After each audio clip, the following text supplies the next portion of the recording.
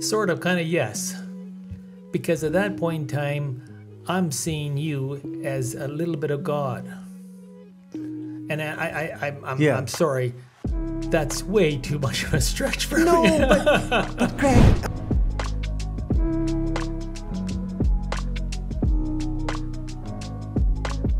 Greg, here we are again. Here we are. It is this festival of context, nuance, and my goodness, a whole lot of conversation. Yeah. We have had a whole lot of conversation. And you know, there's that story in the Bible, Yes. where Jesus turns water into wine. Ah. And when they finally get to drink the wine that Jesus had manufactured miraculously,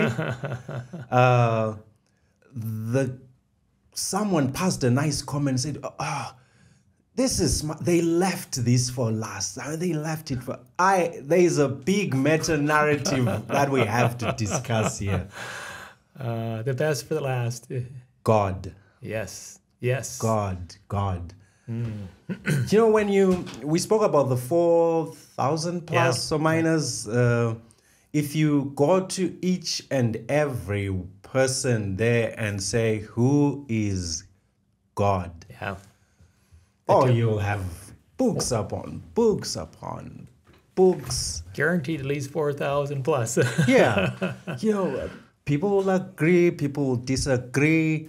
There are so many questions surrounding God, and I think you and I should admit before we go any further that this is a topic that is greater than anyone's knowledge or anyone's, because we're talking about God. Yeah. No, we know that much. Yeah, we know just so little. And again, like I've been saying, maybe the best place to start is at the beginning. Who is God? Or maybe, what is God? Maybe that's a question worth tackling at the beginning. Are our Muslim friends worshipping the same God as Christians? Amongst Christians, is it the same God? Yeah. Are there multiple gods? Greg, where are you on this conversation? Yeah, just to add to that, when the 4,000 plus church denominations pray, do all their prayers land at the same place?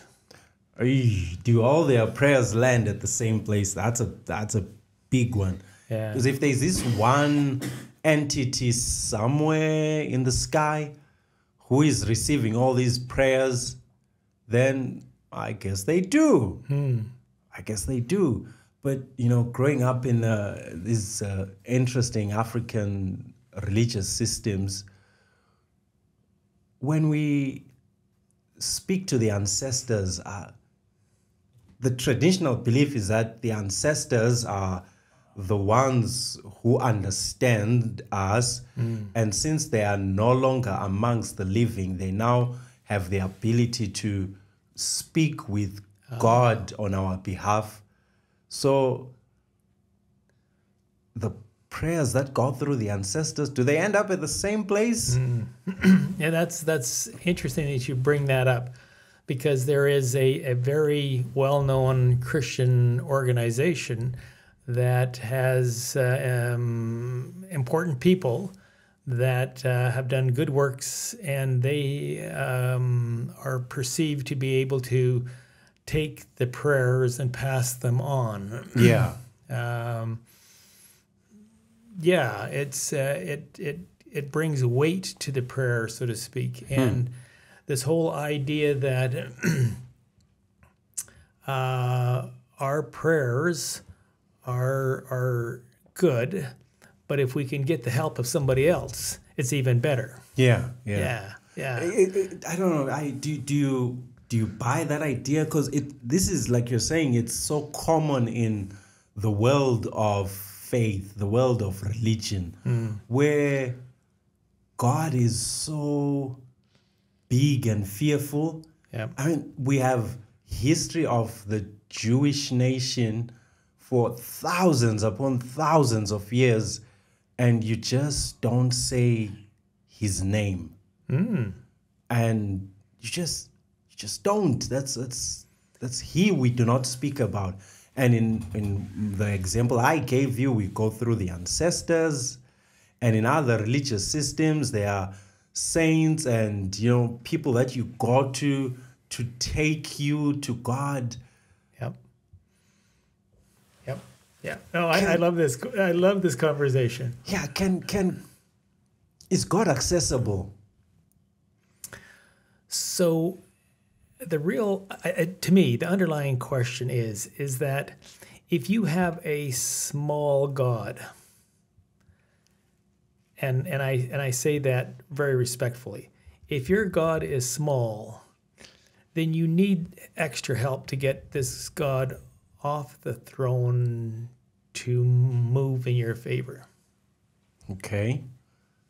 And if you have a big God, he doesn't need anybody to move him off the throne. He can respond to a whisper. So now you're talking about how we perceive and understand God. Yes. Okay. So if he's big, then he's so big. So what I'm coming to, he's so big, his bigness comes down to this earth. And if he's so small, he's up where we're up is. Yeah. Yeah. He's up there. And in turn, we have to get some momentum with our prayers. And if we can get some help on the way up, be it from saints or be it from whoever, we landed at the throne of God. And he's, But if God is big, he's down here. So he's everywhere. He can if he's big. Yeah. He's big, yes. Yeah. You know, I hear what you're saying, Greg, and it's a, you know, it's a typical argument technique that I've become accustomed to from you. I mean, it's a Greg approach, and it can be it can throw you off sometimes. But I hear you. Listening to you reminded me of it's an old song, you know, or at least maybe I remember the older version of it, because songs get, you know, they call it what, a cover of the song, you know. But Mr. Director, the title of the song is "How Big Is God?" How big is God? And if you can pull up the lyrics of that song as I try and remember them here, the song, it's a question: how big is God? How big and wide his vast domain, to begin to tell these lips can only start. He's big enough to rule his mighty universe. And then now to your point, yet small enough to live within my heart. So in trying to grapple with who God is, I'm not 100% comfortable with that last comment. as in small enough to live in my heart. Oh, he sort of, kind of, yes.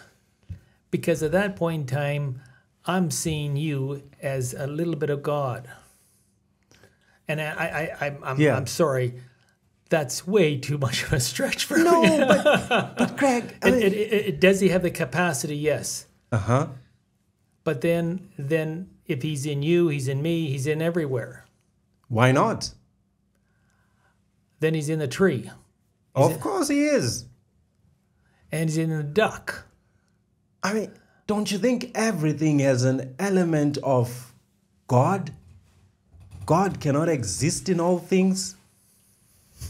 Oh, and again, I just want to make sure that I'm saying this correctly. Yeah. God is God, and he has the capacity to be wherever he chooses to be. Yeah. Or at least, yes, he can be anywhere he wants to be. Mm-hmm. Or we can say, you know what, in this room, we see that somebody went and did put these cool little foam pads up here. Yeah. This is the work of someone that had the capacity to get these turned in the right direction and stack them all up. There's evidence of a human being or doing this, but that doesn't mean that is the human being. So what I'm coming to is that in our understanding of God, we see his footprints or his handprints, that I'd rather say. Okay. In nature in particular, I'm using nature, but that doesn't make it him. So when I come back to this is that, yeah, God can be in you. He certainly can be outside of you. And I'm just saying that there's and what I'm trying to make sure that I express this idea is that I don't go around and say, guess what? I'm a little God. No way. Maybe you should, but no way. But you can boast that God has made his home in your existence, in your being.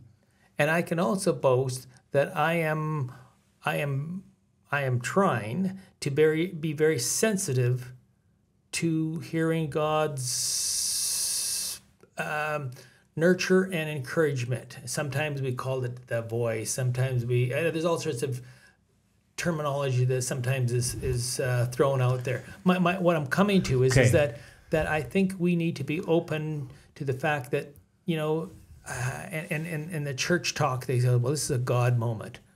What are they saying? And what I'm trying to say is that sometimes when we see an amazing amount of things fall into place, you know what? That's just not dumb luck. That is a divine intervention from a Christian perspective with his eyes, looking at it. And so from my eyes, I see a God type of action. Okay. My goodness, who needs the 4,000 plus? Because I think right here between the two of us, we will have 20,000 views on who God is like this. Like, no, Greg, I think you want to think you're a little bit of God.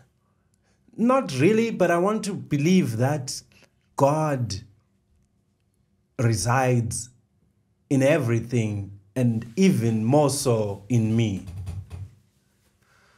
So you're just saying is that there's some snake out there. Yeah. So apparently there's a little bit of God in that snake. Yeah, who made the snake? That's a great question, but that doesn't mean that the person that made it is in it. No, but the very fact that I have a child, my child is not me, but my child carries everything that is me. See you fight that. So that snake, as much as I don't like snakes, I just have to admit that there is something in this snake that takes it back to the one who made the snake. And that is God. So if we take that argument and we go back one step further, what are some of the qualities of God? And I'm going to suggest, without even letting you answer, is that God has an eternal component to him. God, and as from Scripture, always was. And that, to me, is mind-blowing. I can understand something living forever easier than I can understand a God that always existed. for me, that is, I just can't wrap my head around that 100%. Okay. I'm blown away by that. So if we take that concept that God is eternal and we apply it to you or that snake, then that little bit of God should never die. And I've buried a lot of really nice people. Well, sorry, I have not buried them. Yeah. Yeah. So they have died. So therefore they are not God-like? I'm okay with God-like, but there is not God in them. There's no element of God in them. So what I'm trying I think this is a can of worms. I think it's a huge can of worms, and maybe it's a can that needs to be opened separately, because I think the question that comes to the center of what you're saying is the sin problem. Yes. What is the sin problem? You brought up the word sin. Yeah, I mean, yeah. That's where it is, because I would argue and say that person is dying even though they have God within because of the sin problem. So what you're saying is that sin can kill God. What I'm saying is that maybe this is a conversation for because God, I think God is life. That I agree with you. I think God is life. And you can't kill life. You can't kill God. You can't kill God. But the context of life that we have right now has to be had in conversation with death. Yes, I agree with you. Yeah, the two are just together. Okay, and so our understanding of God being life, just somehow in a complicated way that I do not have the vocabulary to explain, I think it should be in conversation with death. How does that play into our definitions? But there's also another huge elephant in the room here that I think it's worth talking about. Yeah. You and I, you more than I, keep saying God, He, this God, He, that God, yes, He, this. I'm putting a very masculine term to Him. Is God a man? Oh. Or if you look at the biblical narrative, there's many places that a very feminine quality is associated with God. Well, that's true. There are some places where you're like, yeah, there's not much of masculinity that I see here. A couple of places, more so in the New Testament, if I may say. But there's also the element that, take the Old Testament, for example, written primarily by men. Okay. Thus it reflects the world of men. Yes. A certain fellow, Mr. Director, certain fellow wrote an interesting book titled The Shack. Yes. I'm embarrassed that I can't even remember his name right now. The Shack, not the movie. Paul Young. Paul Young. Yes. Yep. In that book, God comes in the image of a caring mother. Now, I hang around Christians. I can tell you there was a good number of people who were uncomfortable. By the way, maybe just to throw it in there, that's a good book. I agree. That is a good read. If you haven't, maybe shame on you, but if you haven't read that book, just take time and read The Shack. It's just absolutely well done. God is, in fact, there's a line in The Shack, and I should have highlighted this in the book, where God says, well, I become to you something along the lines, I'm paraphrasing, I become to you what you need at the time. Yeah. So what you're saying is that God can morph into a female type entity or into a male type entity as needed. I think what I'm saying can be above that, Greg. I think what I'm saying is that assigning God a specific gender is dangerous. Because God is more than... So in the first few lines of the book of Genesis, God says, "Let us make man in our own image." Boy, oh boy, don't go there. Don't. And then it says, let's read the whole thing for context. In the image of God, he created them male and female. So by Greg's argument, therefore God has both qualities. So if we're to define God, then we shouldn't say he, neither should we say she. Should we? Are we? Is our conversation going close to heresy? I think we've already tipped over there. I think what we're saying is God is bigger than that. Precisely. I've heard people speculate on this point. Yeah. And that is a key word, speculate on this point. Does God have male or female characteristics? And I believe that, hearkening back to some of your comments, our language is limited. And we struggle with words, and we struggle with how to put this into a context, into a picture that makes sense to the reader. To me, the thing that I think the underlying component to the male and female is the ability to create, and I use this word loosely, create life.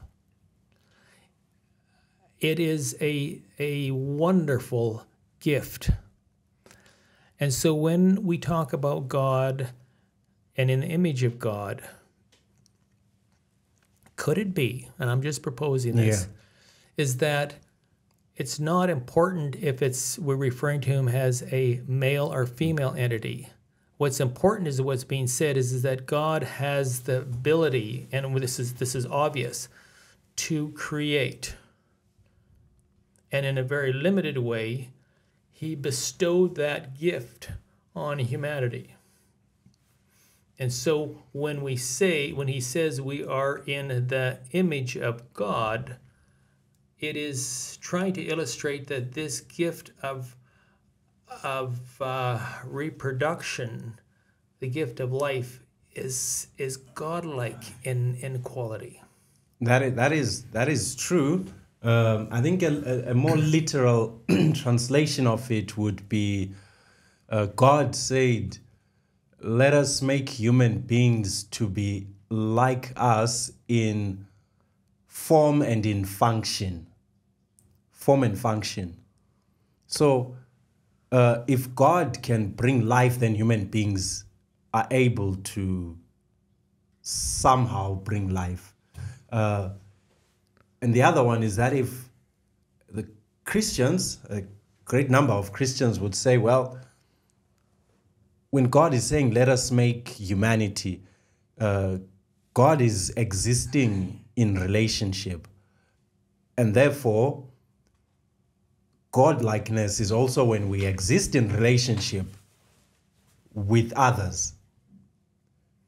There's so many of these ideas that are stuck right there into that Genesis narrative. But let me back it up also a bit more. I think we have to admit that in the beginning of the Genesis narrative, if you begin reading Genesis and say, Okay, I want to be able to figure out who God is. You begin to see the struggle that the author has to present this being that is hard to present.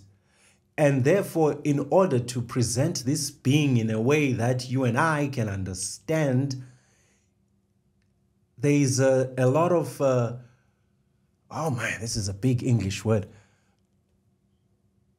anthropomorphization, where we begin to make him human-like. Okay, I probably butchered that word, but hey, that's okay. I butcher words too. Yeah, yeah. To anthropomorphize. Yeah. Anyway, they'll correct me. The online people are always kind enough. You know. and there it is. Yep. Give you an example. Verse 3. And God said, God has a mouth. Yep. God said, let there be light. So already on those words, you start building an image of, okay, God has a mouth, God has this. And then when he says, let us make humans to be like us in form and in function, there is the temptation to say, God has eyes, God has a nose. Yeah, all seen. Yeah. Yeah. Sure, we use imagery. Yeah. But is that the case? I kind of, in the back of my head, hope that it isn't. Because I want a God, for me, I want a God that is bigger than my little human form. Yeah, not just physically larger, but more sophisticated, more complex. Yeah. Because over time we have become, as a society, been really good at figuring out the human body. There's doctors, and they know it. They got the human genome code figured out, and we pretty much have that put together in a little box. Yeah, in a nice box. Yeah. So what it says to me is that God is just in a larger box. It's like, oh man, that would be so disappointing. Yeah. I would be like, I would be like, you gotta do better than that. And that's just me. I'm not. Many people would be disappointed in that comment, but I, the back of my head, I want a God that is more sophisticated, is over and above my ability to think right now. Yeah, a God who's nothing like you. I think I would like that God also. I'm glad you got that point cleared up right now. I just needed to throw that in there. Yeah. This God, Greg, I think the struggle we see in the text of the Bible is that this God, the authors are letting us know that this God can be known. Yes. And there is that struggle. I mean, if you read it, looking for it, you see that struggle of them trying to say, okay, this is how this God is like. This is how he's like. He's like me. He's like you. He's big. He in one place he says he created the earth and hung it on thin air. I think that's in Job. I think. Yeah. If I'm not mistaken. That's how big this God is.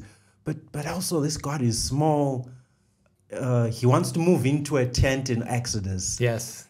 He wants to tent with you. There is this struggle of defining a being that is beyond definitions, a being that is beyond language, a being that is beyond any kind of words we can use to eloquently describe. And then what do you do with such a being? How do you know him? Because he does want to be known. Yes. Yeah, and that's really interesting, because you go back to Genesis and you see that in the next few verses down, God steps into this garden. God has legs. God There has you go. legs. He's walking in the garden. You make a legitimate point. Yeah. I'm going to say he takes on human form and comes to the garden, so he doesn't scare everybody. But what I'm coming to is that the point I'm wanting to make is that we see a God that wants to have a conversation, is interested in the persons that are in the garden. And I am intrigued by that very text, is that here it is. This God that, and I'm going back to this, we use the word spoke. And, This, and again, my very limited understanding of physics. And we need to get a physics expert in here. Yeah, you just fire the director. But let me take this one here. Yeah. Is that the atomic bomb is when you split this atom and something is destroyed. You have reduced both halves to a smaller than the whole. And that energy is extremely destructive. This uses the bombs. But if you reverse that process, and technically, is my understanding, if you have enough energy, you could recreate that atom. So what I'm coming to is that, is it possible, when it said God spoke, he initiated so much energy that he created out of nothing a world? So that is for me, again, we need a physicist in here to talk about that. But the concept is that this is a God that has such vast resources that out of nothing, with pure energy, something is created. So now we have this entity. Let's just, for the sake of the discussion, that God just did it that way. Highly unlikely he did it that way. But just suppose that he did it that way. And you have a being that has that much resources and understanding and all the things that go with it to pull that off. Yeah. That says, you know what, I want to step into this garden and I want to hang out with these people. That is such a privilege, such an amazing component of that human being, that being, that he looks for a relationship with these people. Yeah. And I am intrigued by this idea of a God that comes looking for us, that has that much resource. This is really exciting. Is that how could you? I couldn't even dream this up. This is way too good for something. If you asked me to write a movie, I couldn't do this good. Yeah, and maybe to point out something right there, Greg. And I feel your excitement about describing God that way. Your definition of God, my friend, is you are defining who God is through power structures that you've become familiar with. And arguably that's true. I've used, yes. Yeah, so God is this very powerful being who gets involved with these not quite so powerful beings, and that is awesome. And so we do that, and I think in the biblical text, you find examples of God being spoken of as a father. Sure. What I'm coming to also is that we do define God in the ways that we understand how relationships around us work. Now, here's my question for you. Is it safe to do that? Can we make God in our own image? Is it safe for us to say, okay, this is how I see reality. This fits. This is how God is. God is a father. God is a powerful being who interacts with not quite so powerful beings. God is a mother. So let me respond to it like this. Yeah. You have a beautiful wife and some beautiful young daughters that are. I think so. Yeah. I believe that. Yeah. She's watching this probably. So yeah, absolutely. Yeah. So your wonderful wife, I'm gonna let's just run a scenario here. She finds a good deal on potatoes that she enjoys using potatoes and feeding these beautiful young daughters of yours. Mm-hmm. She buys this large bag of potatoes, gets the guy at the grocery store to put it in her trunk, and she comes back and then she unloads all the groceries and she says, "Children, when Big Daddy comes home, he's going to lift that out of the car and take it into the house." Yeah. And so the children stand in awe as they see their father with rippling muscles lift this bag of potatoes. Come on now. Yeah. and carry it in, effortlessly into the house. And then there's times when that child, at least in our home, falls and skins their finger or something like that. And they said, wailing and gnashing of teeth. Yeah. And, Dad is around here. It's going to be okay. I assure you that's going to stay on. And they said, "No, we want Mom." And so Mom comes over with her magic kisses and kisses it and says, "It's going to be okay." Yeah. And the child now sees Dad as the strong, muscular dad that he is. He sees Mom as a compassionate, kissing the pain away. Mm-hmm. And that's what I'm trying to say is that God has these characteristics. So when we as human beings start to write about God, when we want to talk about power and we want to talk about strength, we refer to him as a masculine because that's what the children that are receiving this information understand. Oh, yeah. We have a strong man or strong dad that's going to protect us. Yeah, but I'm saying, Greg, that very system is not 100% correct because we are using the known world to describe a being that is above and beyond that. It's true, but and correct me if I'm wrong, but when the writers of the Bible are talking about God in a masculine form, they are typically associating that with strength, power, and capacity.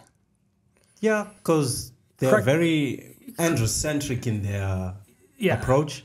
And correct me if I'm wrong, but when they're talking about God being, and I'm going to use, I think it's in Psalms or maybe it's in the New Testament where, it's in the New Testament where God, or he cries out, "I want to gather you under my wings like a..."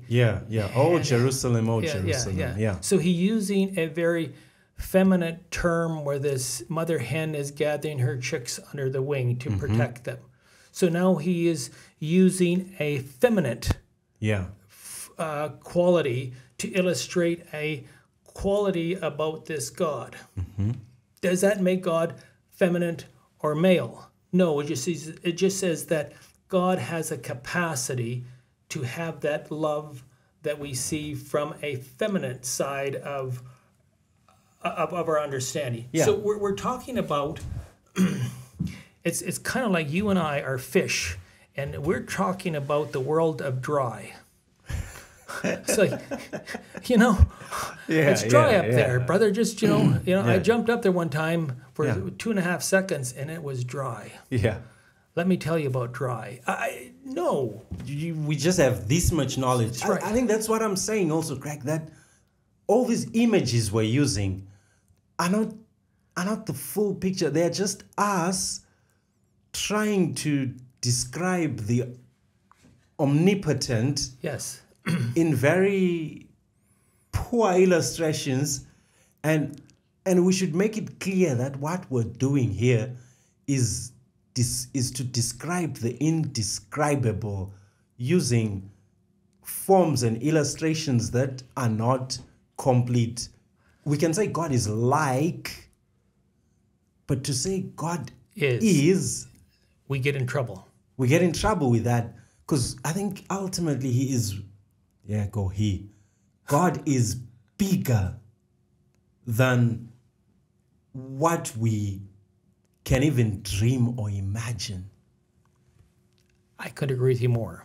But what I think the authors of the Bible are trying to describe more than the quality of God. They're trying to describe a relationship that God is interested in us. True point, yeah. So we take that comment and we say God is this. When the authors are trying to say God is, it has a quality that is best described like this. Yeah, and you see that in a lot of the epithets that are assigned to God in the Old Testament, and it is a struggle of the author to say, this is my understanding of God. I mean, you and I, a couple of episodes back, we spoke about that young girl who has given up on life, and she wants to die. This is not working for her. She finds herself on the outskirts of the boundary that society had drawn, and she celebrates God by saying, this is the God who sees me. Yes. We have all these things, these titles and descriptions of God, and I also think that what they are all collectively trying to communicate, or maybe I should just be bold and say what they are all communicating, is that this God is relatable. Yes, I couldn't agree with you more. Whether it's the image of a father or a mother, or God who sees, God who walks, God who talks, a God we can't talk about, a God who's so bright in the case of, is it Moses? You can't even look at him, but a God who also exists in a little box in the most holy place. All of these, it's just, they're all just ways of saying he's relatable. I go say he. See how hard language is just so. God is relatable. Yes. So, you and I know this problem very well. I think it's worth talking about. In the Christian narrative, we sometimes feel like we have ownership of God. Yes. There are people out there who choose not to use the title God, and they say the universe. Yep. The universe. Are we not talking about the same great entity? When one says the universe and the other says God and the other says the creator and the other says the one we do not speak about, the other one says, a word that you used, the force. Are we not all just talking about this same great entity that we are all grasping in the darkness to try and know? Yeah, that's a interesting, a slightly upsetting comment, because when we talk about, it was oftentimes used, the force of the universe, there is this draws on a quality of God. And it's kind of like saying, the shadow of Greg went by. Yeah. So this shadow does this and this shadow does that. And you would say, well, actually the shadow is a representation of who God, or who the person is. So if you're talking about the shadow doing things, you're kind of missing the fact that I'm actually generating the shadow. Yeah, but we're all looking at the shadow, Greg. That's all we have. Christian, non-Christian, wherever you are, we all grasping in the dark. Who has seen God? Well, who is God? Thomas asked that question. Thomas asked that question. I love Thomas. Yeah. So that becomes an extremely powerful and life-changing for me. Yeah. Life-changing for me point about the Christian narrative. I have to say this very respectfully. There is some religious groups that have pictures of how they understand God, and there's multiple limbs and fascinating, but they're trying to picture their God.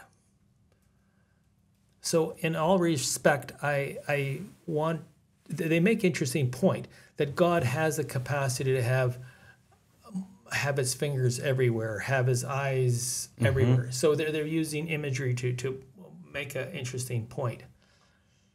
So I respect what they're trying to do on that.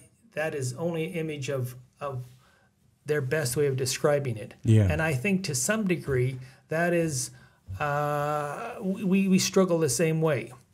But what we do have, and I go back to this, is that on the Christian narrative, we say our God got off his throne, got down here, and arrived here and dealt with stress, dealt with hunger, dealt with thirst, dealt with the lack of housing issues, dealt with rejection, all these things that are very human experiences. Yeah. He's relatable. He's relatable. Yeah. And we see him trying to relate to people at week 1 in the garden.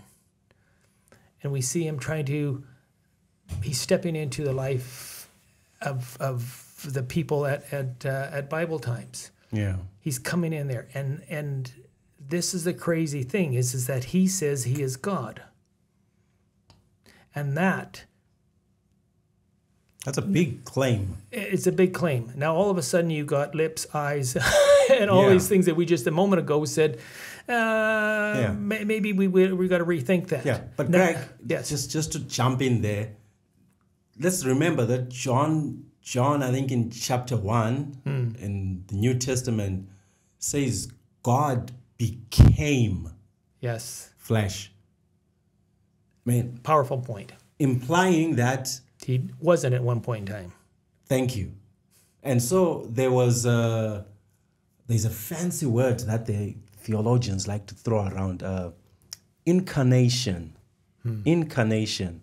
There was some sort of incarnation that happened here. Maybe I'm using this word wrong, Mr. Director. Incarnation. What does incarnation mean? You're not talking about reincarnation.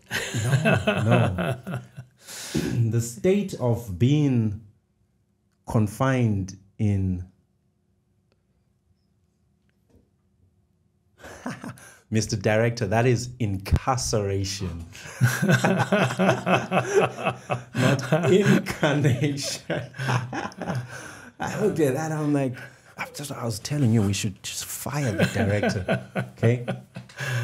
A person who embodies the flesh, a deity, a spirit, or abstract quality. Yeah, that's the right word. Yep. Not incarceration. Incarnation, God becomes flesh.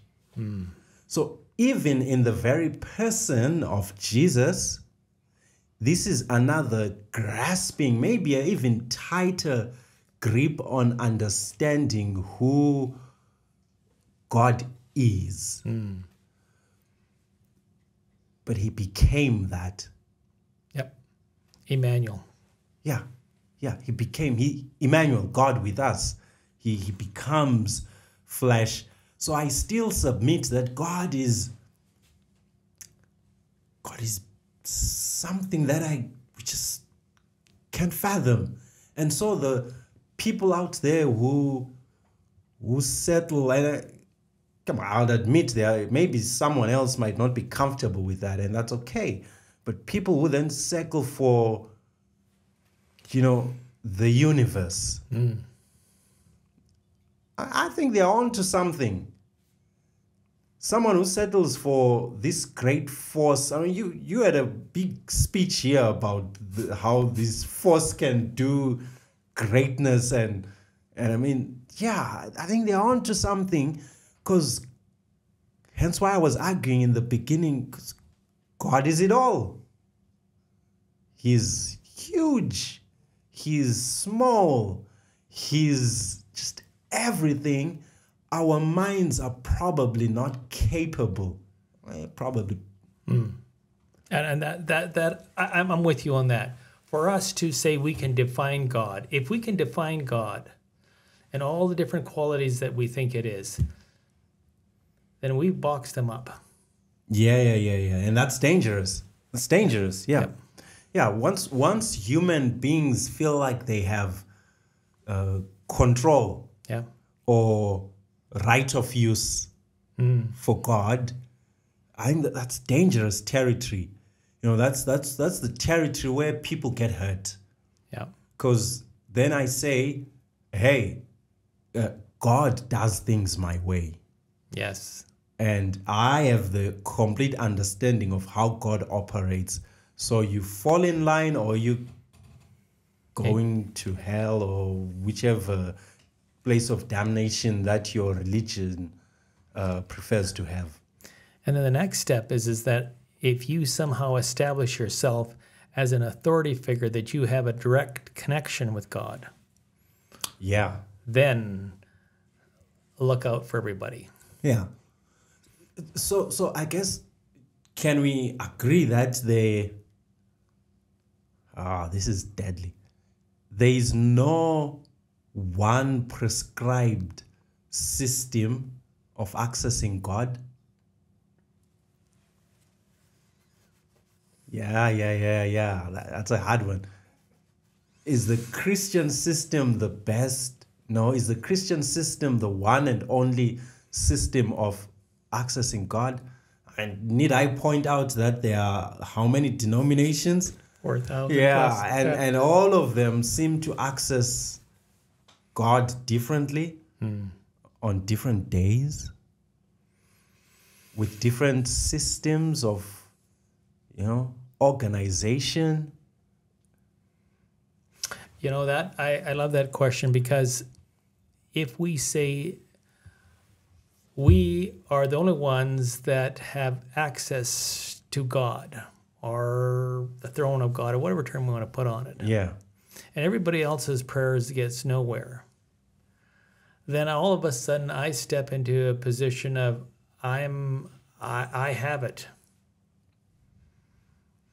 And it goes back to this, is that I think it's really critical that if we say that, or any organization says this, you have to subscribe to my criteria of the meta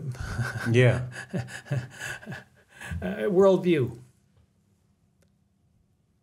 And if you subscribe to my worldview, and if you subscribe to my understanding of who God is, then your prayers are going up. Yeah, going up. Yeah.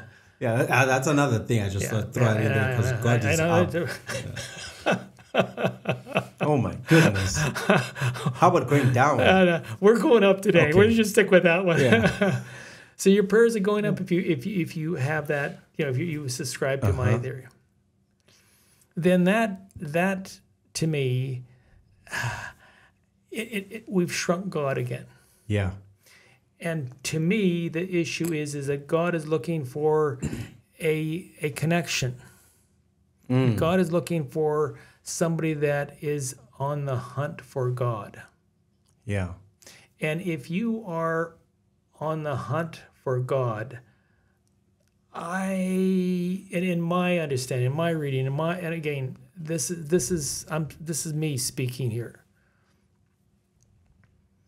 But yet, what I know of God, He has got His ear to the ground, looking and waiting for a prayer from a sincere person. And I don't care what their background is, where they're located. If it's that moment, like you and I have talked about, what does it mean to have a resolution, and how do we talk about people, and if we see them unhuman, and all these other things that happen, if we put them in the same camp, then they are human. Then we have to say that the God we know will hear them also. Yeah. Because if somehow I am, by my subscribing to this certain set of dogma, my prayers are elevated, or I'm elevated, or however you want to term it, it says by default how I'm understanding God. Yeah, yeah. And I think we're agreeing that God is way, way bigger. Yes. God is more than our theological systems. Yes. Those are just another grasp into this structured darkness, this structured space, and we're trying to grasp at it and say, okay, this is God. This is it's bigger than our denominational structures. He's bigger than, and if there is anyone if there is a common denominator, I think that we can hold on to as humanity, is that this God is relatable. Yes. And it matters not who you are. He, at some way, he will connect. Come on. In some way, God will connect. Yes. God will connect. And I know it's hard. I mean, I have to admit it. It's hard when someone comes and says, oh the universe says this to me. And every part of my Christian background wants to say, are you talking about God? What are you talking about? I've seen Christians who struggle when someone who is outside of their belief system says, God has done A, B, C, D, and this is how I see God. Because we tend to feel like we have ownership of a being. And even when I say a being, I'm sure someone watching here is like, yeah, no, just force. Yeah. But that very entity we're calling God, we don't have ownership. We do not have, we didn't sign an agreement that says we will use in our own way. And many religious traditions that have done that have come to a place where that has failed. And that has brought so much hurt. I mean, the very story of Jesus, the Messiah, is an interesting one, because the religious establishment of his time thought, no way. We know how God operates, and he's not operating in this way. And so they took him out. Yep. So I think, yeah, there's we are trying and to describe the indescribable. Yeah. And there's no perfect system to connect. There are various out there. And I know when we say that, we have to then deal with the question, then why do religion? I mean, why do Christianity? why do all these things? Because if it's a free for all, then do whatever you want to do and connect. So why do Christianity? Yeah, great question. Let me take a shot at that. Okay. Because I don't think there is a perfect answer, but I'm going to give you my shot on it. I'm going to give you an illustration.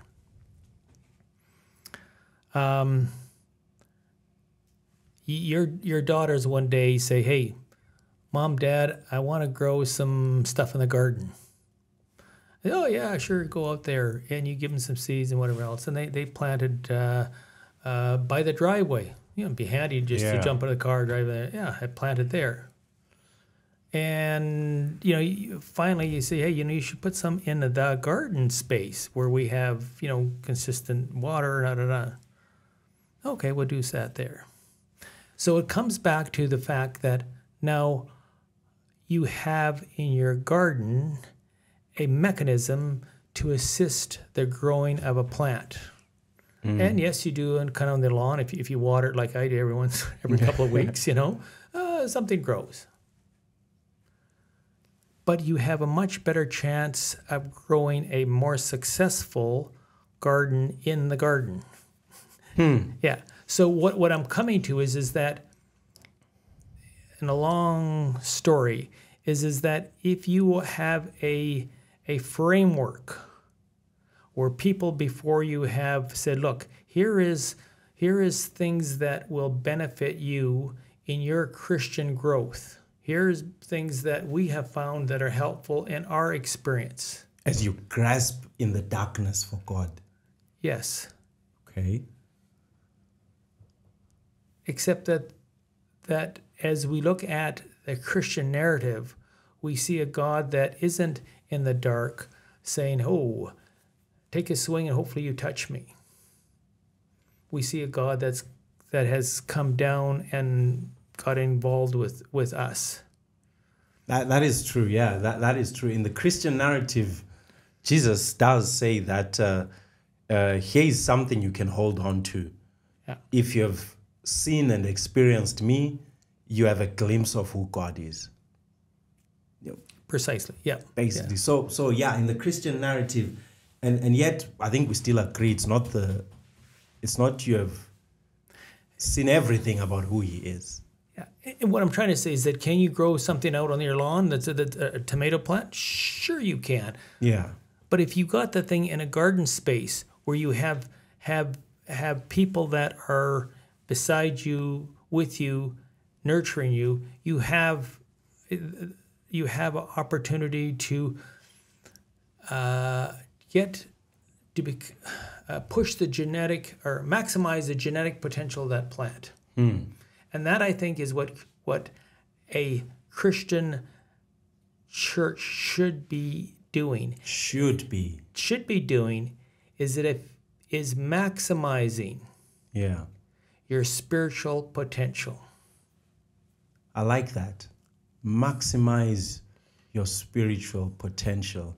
So you come to this place where you meet with all these other people, and an environment there is created for you to grow and to have some sort of firm grip and safe space to wrestle and figure out who you are in the context of this great being.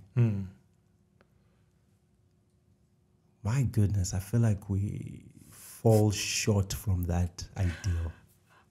Oh, first of all, there's humans in the church. Yeah. And they mess up. Yeah. I guess I can also, taking a conversation we've had before, I could also say I aim to be that church. Yes. I aim to be that person in church. And so I will create an environment around me that is conducive for the next person to have an enriching experience. And maximize their spiritual potential. maximize their spiritual potential. That's a challenge for me.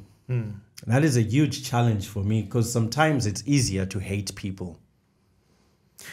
So if you hate, can you hold love in your heart at the same time? Sorry, No. Let's get back to this. Yeah, no, you can't. I'm just saying that it's so easier, especially in the context of adversity. It is so easy to just opt for what seems like a natural way to just say, nah, I don't care. I'm gonna make life difficult for you. You know? But what we're saying here is that, the example of Jesus just puts it clear also, because he did that very thing in the context of adversity. Yes. And God is doing this very same thing for us in the context of all these issues we have to deal with, including us being a part of the issue. That's a disturbing thought. Oh my. Okay, Greg, let's do this. I will go first, and then I'll ask you to speak to this, and I'm going to ask you the question so you can be thinking about it. Okay. If you had the opportunity to tell us here, and I'm giving you that opportunity, I guess, one thing you misunderstood about God, and something that you've misunderstood him, and now you've seen something different. Yep. And lastly, I guess, just a definition of where you are in how you relate with God. Just that. I want to answer that same question, because I think it's worth pointing out to our viewers that this is the final episode in this first season. And we will be back for more. Yeah. The issues that we're discussing are just not black and white. Like, here we are. God is really not black and white. Oh. And I think we do want our viewers not only to support this channel, but also to just talk to us. Yes. Yeah. We have some ideas. There were big things we didn't get to cover here, like Satan. Yes. The idea of a Satan. I know you have spoken at length about some religions that don't even have the idea of a Satan. Yeah. And then what happens?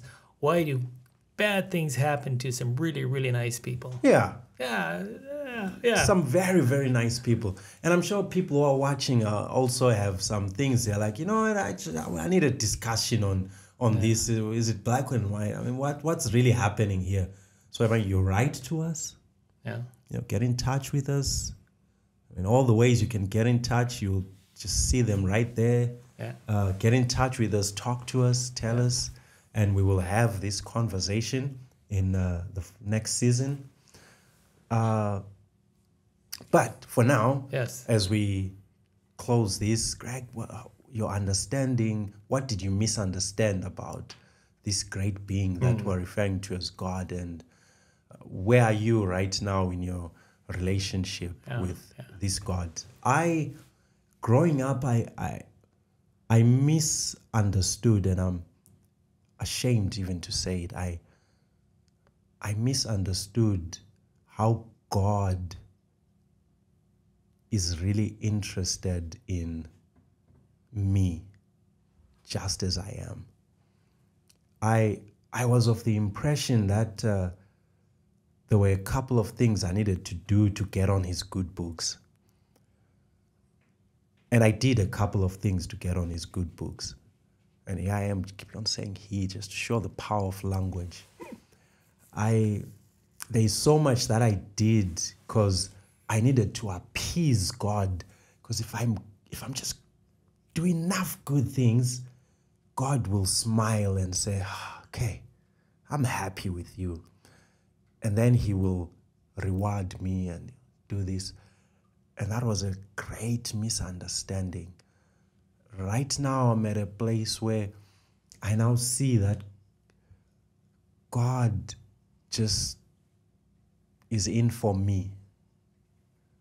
I can just come to him all broken and wounded, joyful, sad, and just everything. God is not disgusted by my messy life, and he just embraces me, and he says, hey, I care. Or I see you. I see that in God. And that's where I am in my relationship with him right now.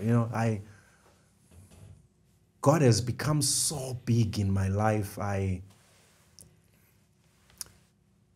He's huge. And I'm even afraid to even endeavor in the effort of trying to use language to describe he that is above language. And I am just at awe. Yeah. And that's where I am. Greg, where are you? As you spoke, I could relate to a lot of that. Yeah. One of the things that I had acquired, and don't ask me how I acquired this, is that we've been talking about prayer here. We put a prayer request to heaven for help, or we do this or the other thing. And sometimes many times when I prayed, I didn't see anything. Yeah, I prayed or I didn't pray. It didn't make any difference. Mm. And then for me, I had somehow acquired this thinking, and I'm not saying that, and many dear Christians I think hold this, but I have grown past this. Is that somehow the problem was with my fault because there was something I had not admitted to, or there was something I wasn't doing, or hadn't asked for forgiveness, or something. The fault was with me. My prayers were not heard in heaven because of a event that I hadn't. Yeah, all those things that go on. And over time, I realized that, you know what? If I have to be perfect for God to hear my prayers, then I hate to say this, but there's probably very few prayers are getting to heaven if you took it a global thing. And that's not what I see and hear in the scriptures. So taking that very one simple concept, then I say, well, okay, to get heard in heaven, let me get the director to pray with me. Yeah. Let me get my friend. Let me get it, and we in turn will get 1,000 prayers into heaven, and for sure, God will respond. And we got 1,000, and still nothing happened. Well, let's go 10,000. And then I realized is that, I have shrunk God down that I have to have 10,000 prayers at heaven's door before he, and again, we're using where he responds to that. Yet as I look at scriptures and this beautiful, crazy little song that we talked about, he's willing to hear me where I am as I am. I don't have to be something more than I am. He hears me in my brokenness. He loves me in my brokenness. And I don't have to glue myself together. I don't have to become good enough for him to hear my prayer. Wow. To me, that has changed. Again, I keep coming back and say, this God is so big. He is so good. He is so gracious. He has my back. The universe is pulling for me. I like that. that has made a profound change in my thinking of who God is. And as I have come to a fuller understanding of God, a more colorful understanding of God. More nuanced. Our nuance, yeah, the nuances. Yeah. I can't help but fall in love with him over and over again with his, you know what? How dumb was I to not see how good God was? Yeah. I kick myself for having these poor concepts, but in the same breath, I am so glad to be where I am today. To our viewers, I want to invite you, what is it that you misunderstood about God? Yeah. And how has that changed? Let's have a conversation. Let's talk about it. Share with us, you know, if you don't mind sharing. We would like to know, what is it that you misunderstood and where are you right now? And hey, I don't mind. Tell us, what are some of the things you still feel like you're misunderstanding? Things that you're not clear about. And let's have that conversation. But for the last time, please like, share, subscribe. Season 2 is coming.